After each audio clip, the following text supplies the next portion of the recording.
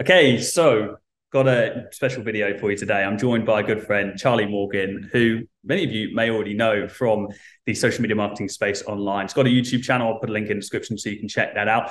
But Charlie is someone who I stumbled across, I'd say it like just less than 6 months ago. And in this mist of kind of loads of new creators coming into YouTube and all this new extra value, I was like, okay, let me see who's actually kind of putting out the really good shit. Who's got the really valuable stuff Who's right got now? the sauce?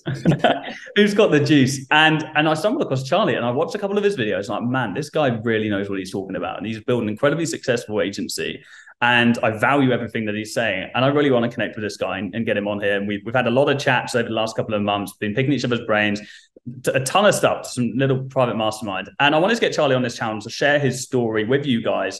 And I also want to pick his brain on some of the systems that he's implementing at the moment as well. So, Charlie, first of all, thanks for jumping on, man. Always a pleasure to chat. If you could give the guys a bit of an understanding of your backstory and how you got your agency or started in the first place, but also how you then scaled it up to your first 10K month. Yeah, of course, man. Well, thank you for having me, mate. First of all, I really appreciate that. Well, my name is Charlie, as Jordan introduced me, and I basically run a company called Imperium Acquisition at the moment, where we help people like systemize client acquisition. We're not here to talk about that. We're here to talk about the first, I don't know what you'd call it, the genesis of what I've created. So, well, it goes back because I'm 24 now, so it goes all the way back to when I was about 17 or 18, where I was this sort of I was a pretty weird individual in the sense that you said this because we had a chat before this, well, but Jordan said this before, where he thought like, yeah, I'm going to create the next Uber, I'm going to create the next YouTube, I'm going to be a billionaire essentially. And I had this sense of energy where I wanted to create something bigger than myself, and I didn't want to go down the route of a 9 to 5. My biggest nightmare, and no word of a lie except for maybe blood test, but my biggest fear was the traditional, semi-detached in the suburbs somewhere, shepherd's pie for tea, 9 to 5, kids go to local school. There's nothing wrong with that, and I would never judge someone for living that life. But I was so inherently terrified of that and repelled by that that I was sort of driven towards starting the agency. So that's the sort of psychological underpinning that led me to taking the actions. So the long short of it is so I went to university, and when I finished my A levels, I was intent on studying psychology. At the last minute, I changed to entrepreneurship and enterprise, much to my parents' dismay, although they did support me very well.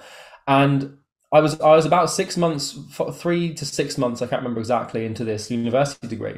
And I spoke to my tutor, a guy called Raphael, and I was reading a book. This was the sort of pivotal moment. I was reading a book called What You See Is What You Get by Alan Sugar. It's his autobiography. And in there, he was talking about how important sales is and stuff. And I was like, all right, billionaire, seen him on The Apprentice. He probably knows a thing or two. So I thought, well, I need to learn sales if I want to start a business, because that was why I went to university in the first place. So I went to my tutor. I said, hey, Raphael, when do we learn sales? Like, when's the sales module? Like, when do we have lectures on how to sell? He said, oh, well, we don't really do that here. And I was like, oh, well, how come? He said, well, to be honest, like the lecturers, because they haven't got their own businesses, like they don't really know how to sell. So and so he just sort of started, and that's when it sort of clicked in my brain and my stomach dropped, and I was like, oh great, I've just wasted 9 grand. So the next day I literally sent over my application to drop out. Like I woke up the next morning and I thought, right, I'm gone. And then after that, basically that was a strange one, because at university I'd sort of been doing a similar thing to what you'd be doing, right? Where you'd be going to local businesses. So I was at Plymouth Uni, and I would basically, on my free time, like when I wasn't doing lectures and stuff, I'd go out on foot to like local restaurants and stuff and try and sign them up as social media marketing clients, because I, sort of knew a couple of things about social media at the time. And I signed like a couple of very, very low ticket clients, but I think I was doing like £1,000 or £2 a month at uni. When I dropped out, I went to do an apprenticeship. And then through the apprenticeship, it was basically a cold calling apprenticeship. It was sales and marketing. I learned a lot of stuff there. But during the apprenticeship, I also built agency clients on the side in the gym niche. But bear in mind, this is what you said a while ago as well. It was in the gym niche 4 or 5 years ago now. So it was actually quite easy to get clients. And I sort of went from 0 to 10K a month in that 6 month period. But that's the sort of the beginning of it. And I can go into different details at different stages, but it was basically like drop out, apprentice, although I had this weird sort of period in between both of those things where I was working in Clark's customer care for Clark's shoes, and that scared me a little bit as well, so that gave me more motivation. But that's how I got started. Oh, the old retail jobs. I've had plenty of them myself. Yeah, mate. Nothing, It's, nothing. Well, it's not that bad, but it could be worse. But it wasn't it's great. not, but it's like, am I going to do this forever? Absolutely Mhm. not. If So I was like, I thought to myself, I said, if I ever have to say, good morning, Clark's customer care, Charlie Morgan speaking, how can I help? If I have to say that again, I thought I was going to go insane. So I had to get out of it. But nice, nice. So you went to uni, which is cool. I didn't know that, and I mean, I went to uni as well. I actually ended up getting kicked out of all things. But there's many people. It's interesting because I've seen quite a few people in the space have gone to uni, and many of those people didn't actually follow through and mm, continue what they were doing. Did you take many lessons from university? Of course, you realized early on that it wasn't going to be the thing that was going to make you successful. But did you take anything from university that gave you an unfair advantage when you actually started the agency? that's a really good question. There's a couple of things that I took from it. The first and most important lesson was how not to teach business. Um, I think that was a good one. There's a quote from Abraham Lincoln that says you can learn something from any man, even if it's what not to do or something like that. So I thought I didn't have the foresight to realize that I would be teaching people business in the long term. But in retrospect, when I'm building products and stuff, I do think, well, how was it taught at uni? And I just thought that wasn't a very good idea. I think the second thing that I learned and realized is that it isn't particularly difficult to gain a competitive advantage over your peers and your social competition for jobs and business and stuff if you've just got a little bit of a work ethic.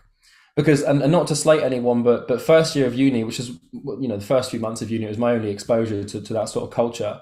But I noticed that the people around me were quite lazy. They'd skip lectures even though they only had one lecture a week or something, and like a lot of them worked really hard. But I soon realized that like once the essays were done, they just wanted to go away and party. Whereas I'd go to there's a place in Plymouth called the Charles Seal Library or something like that, and I'd go there with a bag of books and read in my spare time. And everyone thought I was weird. So I learned those two things, but I wouldn't say I learned anything massively applicable in business from those lectures. I mean, maybe I did, but and I apply it without realizing. But I think I learned more from books specifically when I was reading. Fine, that's interesting. Did Yeah. you did you feel somewhat of a, even back then being in university, being kind of alone, or I say alone, you were really alone in uni, being introverted and so on, and taking yourself off and reading those books on yourself, did you feel that you were destined to be successful in some way, or Yeah. were you just desperately trying to better yourself I to think I think that I've always had and I've come to terms with this in the last year or two. I've always had this sort of inherent sense of narcissism and grandiosity, and I think that there's a massive stigma behind thinking you're better than other people. Now, I think that in terms of value systems, I don't think I'm better than other people in terms of being good or being bad or being moral or anything like that. But I've always had the ability to take myself further and go above and beyond what most normal people are able to do. So when I was at uni and I was looking at people around me, I didn't look down on them because I wasn't in a position to do that, and I wouldn't even do that these days. But I think in terms of like paradigm and mindset or wavelengths, whatever you want to call it, I felt extremely isolated. Because, one thing I did when I was at uni is a guy came, I think his name was Brett. A guy came to do a sort of lecture or guest speaking thing, and he ran a local business like in the city, and he'd been on The Apprentice. And I took a camera in, and I was sat there in this lecture hall with hundreds of people, and I was sat there recording it. And the day after, I transcribed it for a YouTube channel, which I've now deleted. And everyone thought like, why is this guy recording and transcribing this stuff? And I was like, well, because in case I want to go back and rewatch it and listen to it, and like I thought by transcribing the information, it would go into my brain more and I'd learn more from him, which it did. And that was a sort of behavior that I partook in. I partied quite a lot during Freshers Week, and then that put me off drinking and cider pretty much for a long time. But generally speaking, I was just strange, mate. I was just I'd isolate myself and read and stuff. So yeah. I don't think that's strange at all. I Oh, asked that strange question in a good way. Yeah. I asked that for a very selfish reason, because it's interesting, because I had those feelings myself, and what you just said about this sense of grandiose, I resonate with an incredible amount, because I felt that exact same thing, and still do to some extent. But again, not to be mistaken by any kind of heightened sense of importance over ethics or anybody in any sense that I'm better than them, but in the sense that you just know in your heart and in your frequency that you are an extremely powerful person, and everything that you touch, you will.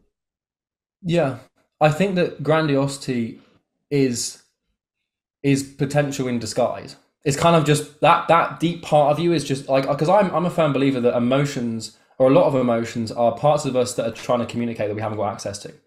So I think that the grandiosity, the narcissism, the ego, thinking like I'm gonna change the world, I'm gonna have an impact, I'm gonna do all this stuff, which still exists this day. Like, I think that is like a deep part of me screaming like, don't be average, do more. And I think that it's easy to mistake that. And if you're not careful, it goes to your head, then you start thinking you truly are better than people. And that happened to me. And that was like not a good place to be. And once I, leveled myself out and corrected myself, I started to connect with it and say, right, why the hell what business do I have thinking I can be a billionaire? Because it's so rare. Like, why do I think I can do that? And then I just came to terms like, do you know what? I just seem to have it in me. I just think I'm going to do it. And it's extremely narcissistic to think that. But if you don't let it control you, I think it's just potential in disguise, in my opinion. I think also, but the reality of it is that it probably comes from a deep-rooted place of insecurity as well. Like that's, and I know that within myself as well. But also that same concept. There'll be people that listen to this right now thinking, I resonate with everything they're saying right now, and I'm glad they're saying this. But it also can manifest a lot of negativity. And it means that some people don't even fucking get started. It means that some people don't even get the work done because they believe that they're entitled to the end result before they've even had to work for it. That's, and I think that's the place that we're in a lot of danger for. So you wanted to work for it, and you did work for it. Can you give us an idea of kind of what those initial stages looked like of actually making that decision? I'm going to reach out to companies. Like, what did you do? Did you cold call them, having had that apprentice? Like, what was the process? Yeah. So I think that, just to touch on your point quickly, I think that grandiosity, if it's not leveled out with humility, does become pretty ugly. Because if you don't have the humility to realize, like, okay, I can be this, but I'm not. I'm only that if I work. So I think, that's what you have to realize. So I put myself, between my social circle and my team and stuff, I have this place that I call the darkness. And that's basically, you can call it monk mode, you can call it nightmare mode or whatever, but I call it the darkness, which is where you go to a really dark place in terms of, like, you try to inflict as much pain on yourself through work as possible. And through that infliction, you become more, and then as a result of that, you get what you want. So I took myself to the darkness, right? Which is basically where you just spend 6 to 12 to maybe even 18 months doing what is most painful every single day, knowing that if you do that and you come out the other side and you have the balls, then the market will reward you. So really the work started properly. The uni phase was sort of me, I had no idea what I was doing. I would go to like restaurants with like a piece of paper and be like, hey, do you want to work with me? Like, here's what I offer. And I'd literally have like, the social media logo. So that was a strange place. But the apprentice is where a boy became a man, essentially. So first of all, I had this 9 to 5 at a local marketing agency. And my boss, Alan, I am so grateful for him. I completely changed my life in terms of mentoring me. But so my job was to basically call like 200 businesses, 300 businesses a day. I'd start at 9:30 and I'd finish at 5:30. And that was for the business. But what I would do is I was a bit sneaky. So I would get up at about 5:30. And this was my routine basically for a whole year, with a few mishaps because I wasn't perfectly, diligent. It's impossible to be perfectly, disciplined all the time. But I'd wake up at 5:30 and I'd get a gym session in, and I'd be back at home by 7. I would leave to get to the car park of my office. And I try and get there about 8:30 or 7:30, 8, depending on how to rest at the gym. And for the first hour between, 8 and 9:30, whatever, I would make cold calls. And at this point, I would be cold calling gyms in the UK because I knew that a lot of them, were still doing like sessions in the morning. And I also tried dabbling in Australian calls as well because I knew that they'd be sort of like, it worked. Then I do my cold calls in the morning, probably try and get like 30 of those done because I was just like frequency dialing because I wasn't very good at it. This is the thing, is I got really good at it, but at the beginning I wasn't. So I could dial a lot of people because the problem with cold calling is if you have a conversation, it can take 15 minutes, right? And that's not efficient. So I then went from 9:30 to about 1 p.m. where I would cold call for this business, right? And that was pretty unpleasant. But the good thing about that is it didn't feel anywhere near as painful, because if I got rejected there, they were rejecting the business, not me. So my cold calls I found way harder, because if someone said no, it was no to me. Whereas if someone said no to the other thing, so I created this thing called an alias, which is a cool strategy for cold calling, where I would call these businesses, the gyms and stuff, and I would pretend to be a guy called Joseph. And I'd just say, hey, it's Joseph. And then if they rejected me, I was like, aha, they rejected Joseph, not me. I stopped doing that after about 3 months when I got through the pain. Anyway, so then I would have my lunch break from 1 to 2. From 1 to 2, I would basically get in my car, eat my lunch or a meal deal really quickly. I used to eat the Southern fried chicken pasta, mate. It was lovely. And I would drive to a lay-by and I'd make more cold calls. Now, typically, I'd always have a sales call booked at this point from 1:15 to 2 p.m. So I'd usually take the sales call, but if I didn't, I'd do more cold calls. Then I would come back into the office about 2 p.m. And from 2 p.m. to 4:30 p.m., I would do more calls for this business or take sales calls for the business. And then here's the cool thing I did. So apprenticeships in the UK, you might be familiar with them. They have this thing called on-the-job training, which is basically where an hour a day you have to spend like doing or training, basically training yourself as an apprentice, not just working for the business. Most apprentices will spend their on-the-job training hour doing the coursework. I wanted to spend it doing Consulting Accelerator by Sam Ovens. So I basically did all of my coursework in the first like 3 to 4 months of the apprenticeship. So at the end of the day, after about 3 or 4 months, I could do Consulting Accelerator and just watch that and sort of, learn the Facebook ads module, the mindset module. Then I'd come home 6 p.m. and then I'd usually do, you kind of guessed it, more cold calls. And I'd finish at like 8 p.m. and then rinse and repeat. And I'd usually take off Sundays and usually Saturday afternoons. But that was a dark time to be Charlie Morgan. And I did that for about a year. And when I finished the apprenticeship, I had I think $5-6 grand a month in retainers to show for it. And I didn't really know what I was doing, but I sort of just dug myself out of a hole. Because I thought, dude, if you finish this apprenticeship with nothing to show for it, I'm not going to swear, but you're in a bad place, because you're going to have to go into like a 9 to 5. And that was me basically for a year. So that's awesome, man. It's so interesting, like that you went down that route of calling as well, like, because I think it's the ultimate pain is calling. It's the exact same process. Yeah, but I always think like, and your results show for it because you scaled the business. And I always try and explain to people, and I don't know how many times I try and drill this into people, and actually recording a video on this exact thing, like when we jump off this. Cold calling is just one of those foundational skills that just builds you as a person in so many areas that you can't even like fathom without doing it. Like, it's the resilience, it's the grit, it's like the why the fuck am I doing this? And you go through the cycle of like, I deserve more than this, but then it's like, I don't deserve more because I'm having to do it. There's so much more. There's so much that you take from it. And it's also like, like new start agency owners who are really scared of cold calling, and I get it. But cold calling, like, if you then refuse to cold call and you send emails and DMs and you hide behind that, and then you get a couple of meetings, you're fucked. You're jumping on a Zoom call and you're like, your first practice of a human interaction. You can't be your alias then. Like, it is you. Yeah, you're so right. I think it's like, it's like I said a minute ago. Like, I think if you cold call, because I was dialing, I think probably like 400 a day. Wow. And that was like. And because in the evening I would call American gyms, because typically in the evening, if you try and contact a gym owner any gym owner between 5 and 7 p.m, they're just not going to answer because of how busy it is. But I kept that volume up. But eventually what starts to happen is you just become numb to it. And then sales calls feel really fucking easy. And then everything else feels easy, because anything is easier than doing 400 cold calls a day. So you set this pain tolerance that is just so high. You must have been really shit on the phones in the first couple of cold calls. 400.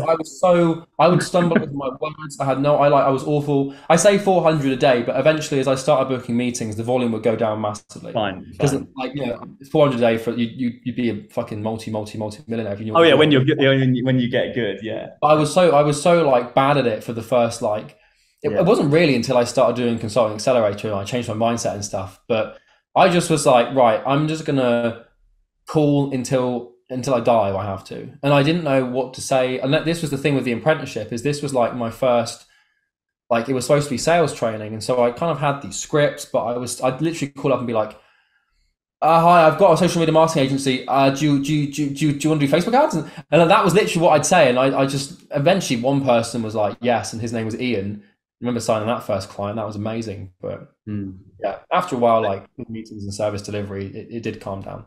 Yeah, for sure.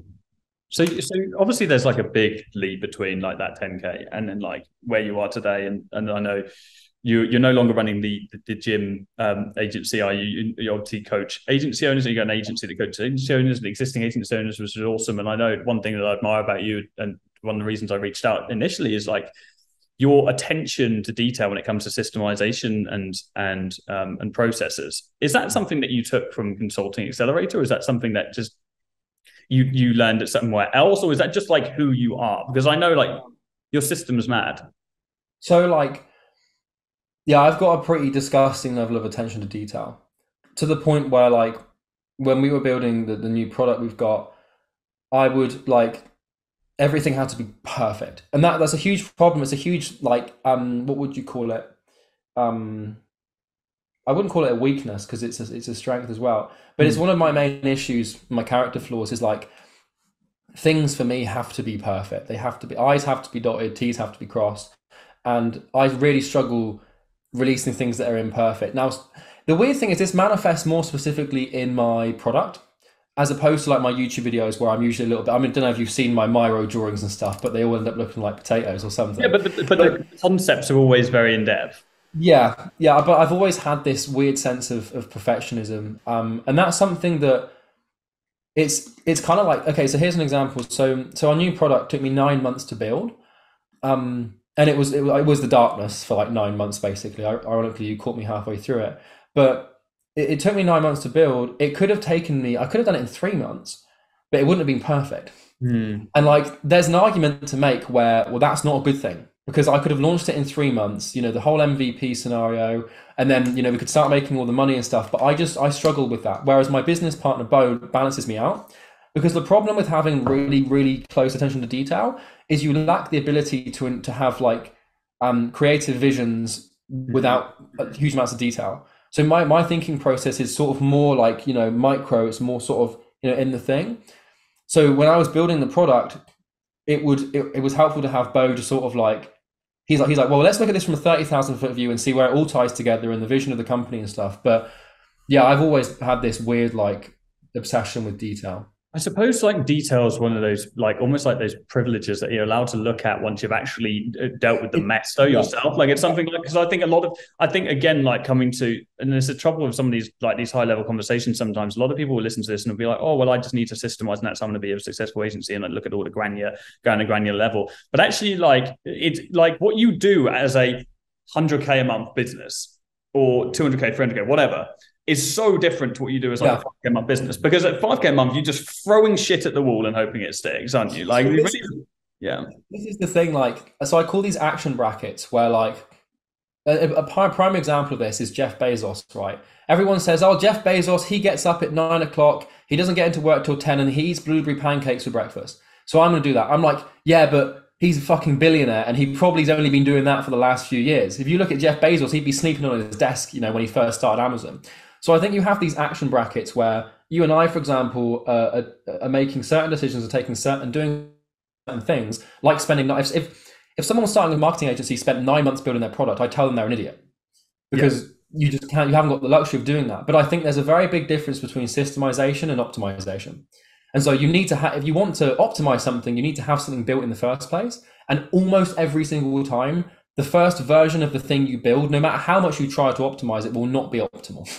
Because you haven't got the luxury of hindsight and you haven't tested it. You can only learn what to improve after testing. And that's why the product we've got now is actually like the second or third iteration of the first one we had, which was still great. But I couldn't, as much as I wanted to have huge levels of attention to detail with the first product, I didn't know what to look for because I hadn't built it before and I hadn't put it through hundreds of clients to get feedback. So yeah, I think it's easy for people to fall into this trap. It's kind of like, I don't know, it's like a really successful agency owner like telling people, oh, like it's just about hiring, it's about building the team. Because this is the trap that I fell into at the beginning, where like Sam Ovens, for example, watched an interview and he was like, yeah, I just realized it's all about the people. So I would like, in the really early days, I was like, I need to hire great people. But if you haven't got a great company, you can't get great people. And Mhm. so the only way to get a great company is by being great yourself. But if you're stuck in this binary paradox of thinking you need great people to make a great company, so it's really easy to lose sight of this. And I think this happens with all sorts of people, but it's hard to have the prudence to differentiate between actions that make sense at your level and make sense at a different level. I agree. Agreed. I think the most important thing for like people starting off is they just like if they're not obsessing over details at all. Like it's like, and I think it's that they do not and not do not follow the advice of people that are already like that are already ahead. But like if you're just starting an agency, like you need to be following in the footsteps of people that are like just a couple of steps ahead of you. And like it's okay, you can like someone like myself, I can teach people how to start an agency and do that. But because I have so many people around me who are at that 10K point, like I got so many people, like all these people, like this sea of people that are just getting through it. So like you got this web of information that makes its way up to the top. But I think so many people like, oh, like I want to be a millionaire at some point in their life. So they just take advice from millionaires, whereas millionaires are so detached from the level of just like getting started with your agency. So I think for anyone watching this, like you should definitely go check out Charlie's channel. There's a lot of information on there that'll be very useful to you. If you're a new start agency owner, like try not to adopt too much systemization and shit, right? Just get the work done. Do what we did, right? If there's one thing you're going to take from this, it's Well, like it's the just grit like of taking the calls, you know? it's like the only piece of advice you need at the beginning is volume of outreach. But Absolutely. that's it. If you just nail volume of outreach, if you just do lots and lots of outreach, ideally cold calling, so that you build a thick skin and you build some communication and persuasive skills, that's all you need to do. Because I see people who are like making like 1 grand a month. They're like, oh, I want to build all these systems. I'm like, dude, you can't systemize what doesn't work. Or I see someone doing 5 grand a month. Oh, I want to hire a sales rep. It's like, well, how many meetings have you booked this month? Or like 5? It's like, how are you going to have a full-time rep doing 5 meetings? Oh yeah, but he'll do the outbound calls. All right, have you got a process for outbound calling? Well, no. It's like, so you have to be really careful not to fall prey to this disconnect between what is right to do and what is right to do at a higher level. Yeah. So it's a problem. Awesome. All right, man. I know you've got a team meeting, so we'll jump on another one of these calls in the near future. I I would think love that, mate. I would to love it. talk some more shit. We can get down into now we've got the niceties out of the way. We can get down into the nitty gritty and jump on some process and stuff. So Bits and bobs, mate. Love it. nice, guys. Go check out Charlie. I'll put a link in the description. And yeah, I'll chat to you all in a bit. Cheers, brother. Cheers, guys.